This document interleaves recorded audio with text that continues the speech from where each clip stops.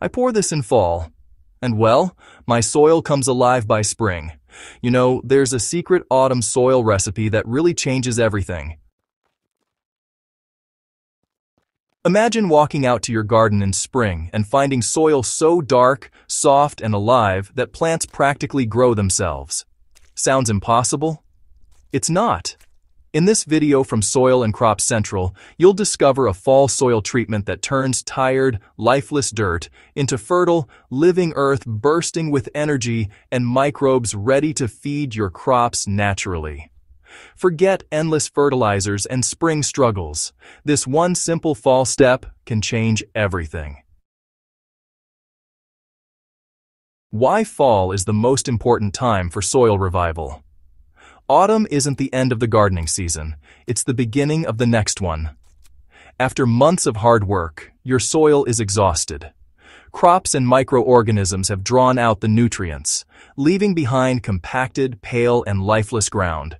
If you leave it like that until spring, it will stay cold longer, absorb water poorly, and force your plants to fight for every bit of food.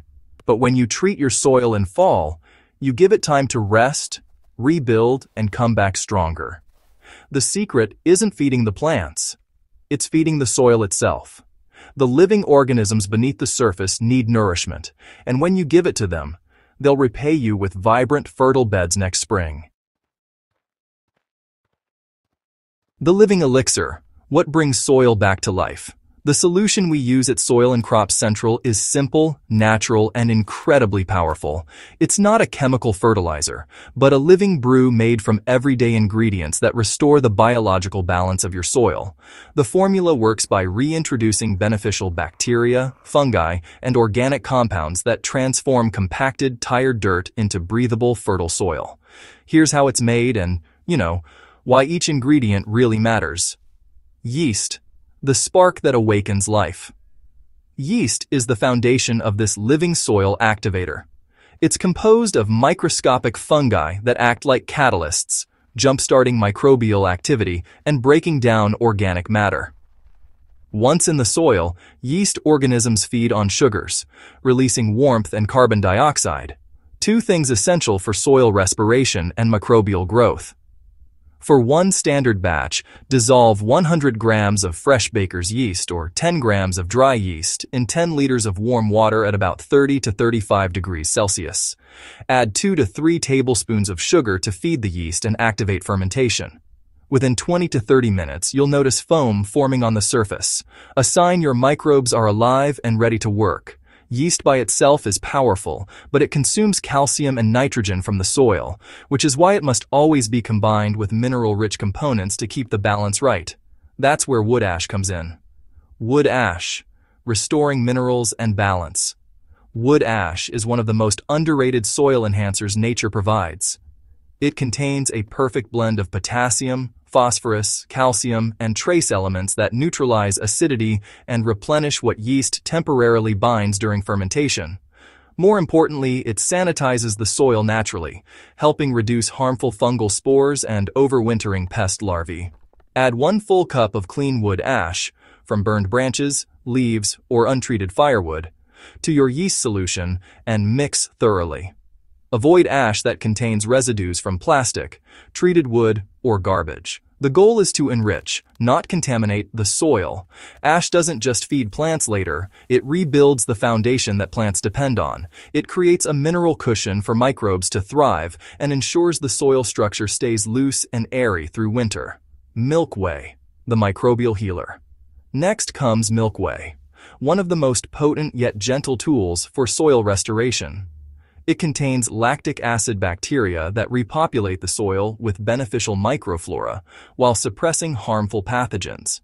If your garden has ever suffered from soil-borne diseases, this ingredient is a natural antidote. Pour 1 liter of natural, unsweetened milk whey into your mixture. It can be left over from making cheese or yogurt.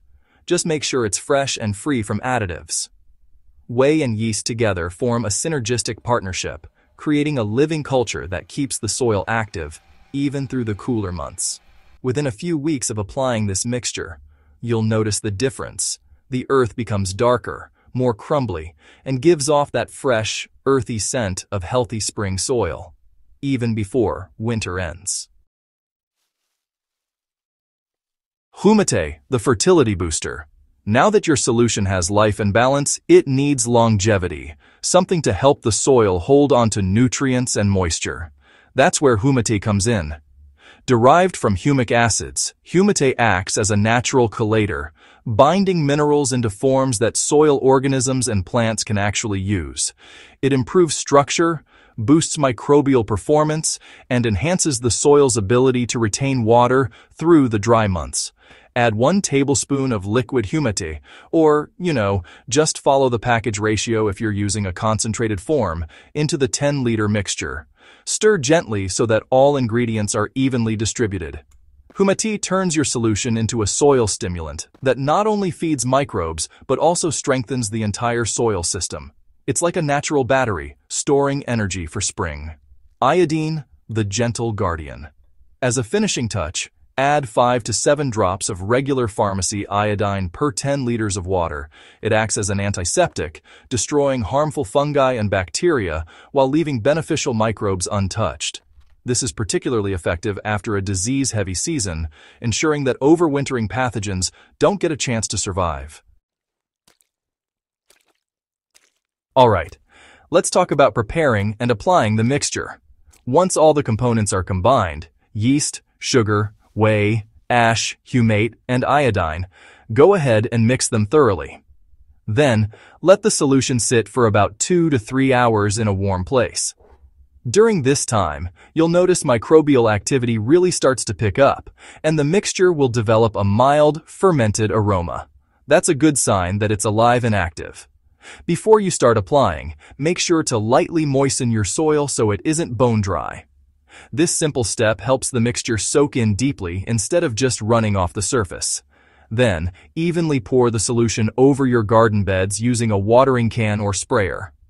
1 10-liter batch will treat about 2 to 3 square meters of soil. If you're planning to dig your beds, do it right after watering so the solution can reach those deeper layers. But if you prefer no-dig methods, just cover the treated soil with a layer of organic mulch. Things like fallen leaves, grass clippings, or straw work perfectly. The mulch helps lock in moisture and warmth, letting those microbes continue their quiet work all through fall and even part of winter. Now, the science behind this transformation is honestly pretty fascinating. What's really happening under the surface is that you're reactivating the soil's biological engine. Yeast and bacteria get busy consuming organic residues, which produces carbon dioxide and a bit of mild heat, while humic acids help stabilize nutrients. Ash brings in those essential minerals, and whey encourages beneficial microbial colonies to thrive. Together, all these elements create an underground composting system. The soil becomes more breathable and holds moisture better. Worms start to return because they find both food and shelter in this revived environment. Their tunnels improve aeration, and their castings enrich the upper layer with natural fertilizer.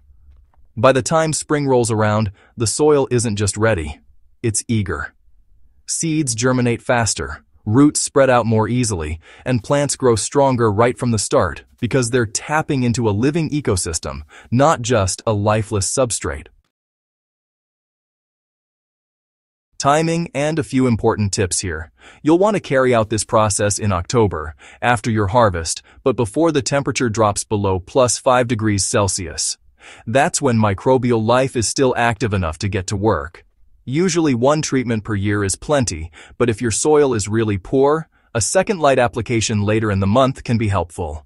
Always use warm, dechlorinated water. If you're using tap water, let it sit for at least 24 hours so the chlorine can evaporate.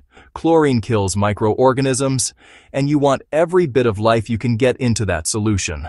Also, avoid mixing this solution with fresh manure. The ammonia produced by manure fermentation can actually destroy the beneficial microbes you're trying to cultivate. Now, as for the results you can expect, by early spring, your soil will look and feel different. It'll be darker, looser, and just full of worms. You'll notice faster germination, healthier roots, and plants that stay green longer, even with less feeding.